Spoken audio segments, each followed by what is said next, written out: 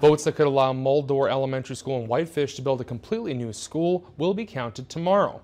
The $26.5 million bond request would address several issues with the school, including heating problems, leaks in the roof, and overcrowding of hallways and classrooms that are interfering with the children's education, according to school officials. The current school was built in 1966 and hasn't been updated since 1992. If the bond passes, the new school will be built on the same grounds about 100 yards from the current structure. We will keep you updated on that decision as the votes come in tomorrow.